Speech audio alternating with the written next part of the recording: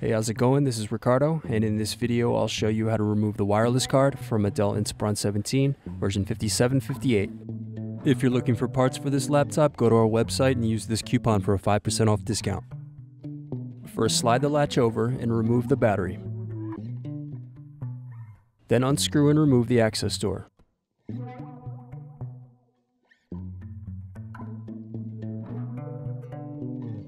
Then unscrew and remove bracket.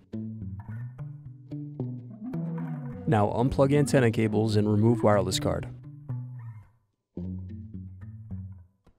Need more? Check out these other tutorials. For batteries, click here.